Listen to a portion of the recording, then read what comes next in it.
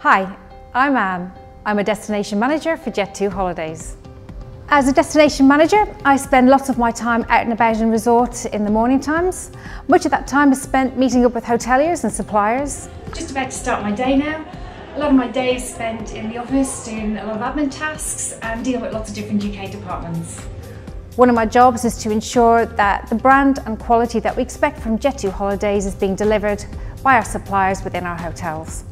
I also meet regularly with my senior team. During those meetings, we talk about the actions that we have for the week.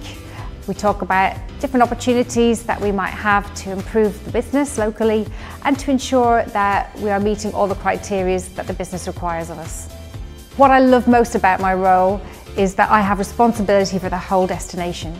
That can be anything from planning budgets to dealing with high-level incidents that take place within the destination.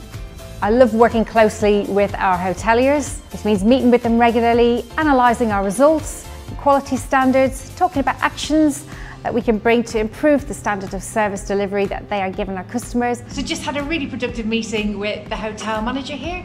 Just about to go and discuss some branding opportunities now. It's really important for me to spend time getting to know my team and bonding with them.